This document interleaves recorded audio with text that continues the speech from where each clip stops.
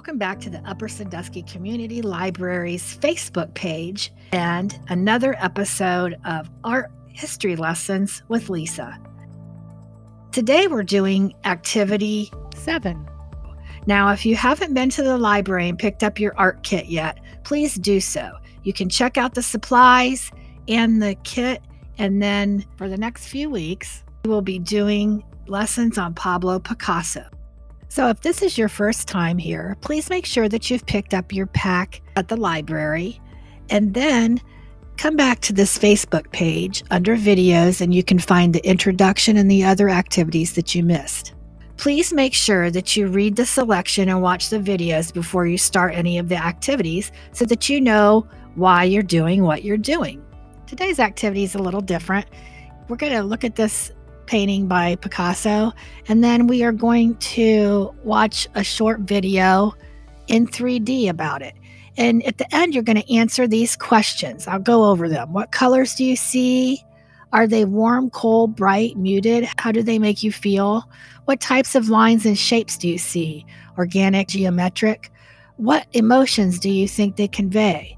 Choose a principle of art: unity, repetition, rhythm, variety, balance, proportion, emphasis, movement that you see in the painting, and describe where it is located and how it is used in the painting. Taking into consideration historical content and what was happening in the world, what kind of event do you think this painting is trying to convey? Now, it's important to read these first and then watch the video, because that way you can see what you're looking for in the video. And of course, if you don't know about the principles of art, please Google them, and then that way you'll know what you're looking for. This is the painting Guernica by Pablo Picasso. We're going to take a look at this in 3D animation. So I'm going to have you pause this video right after you highlight this link below, open a new tab, and copy and paste it into your browser so that you can go and watch the video on YouTube. And then when you're finished, you can come back to this and you can finish the activity. After watching the video, take some time to fill out the worksheet, and then I'm going to have you read something too.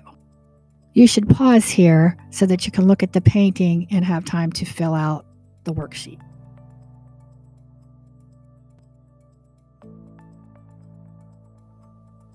You can pause here and read this excerpt from Wikipedia that I pulled off the internet for Guernica.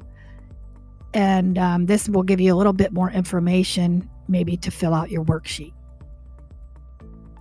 This frame may be a little hard to read since I copied and pasted it. So if you'd like to open up another tab, pause this video and go to Wikipedia, search for Guernica, then you can read it a little bit more clear. And there's a whole bunch more information on that page also. So now if you've got your worksheet all filled out, I'm going to put up what the author wrote on this worksheet.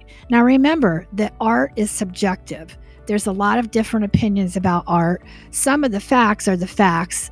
We know that he did paint this picture in response to some devastating attack on the town of Guernica. But other than that, a lot of the things in a painting can be subjective. So if you don't have exactly what she wrote as the author, that's fine. If you would enjoy doing a Zoom session with me on the next time we do an artist with this page, let me know down in the comments, because I think this is something that could be discussed, but it's hard to do on just a video. So if you'd like to do a Zoom session next time, we can set that up for our next session. So here are the answer keys from the author. You can pause for each one so that you can read them. I had to split them up so you could actually read them, since I took a picture of them to do this. And then when you're finished, you can see how yours compares to hers. And remember, when you get done, post it on Instagram, USCL Picasso, so that I can find them. and we will post some on Facebook. And when you get done with things, you can also bring them into the library and we will display them there. Remember to come to the library if you haven't got your kit yet, and you can start this from the beginning. We post every Friday at 4 o'clock. And if you like these videos, you can pop on over to my YouTube channel, Property of Lisa, for more fun videos. Please subscribe when you're there too. Thanks, I'd appreciate it. See you next time.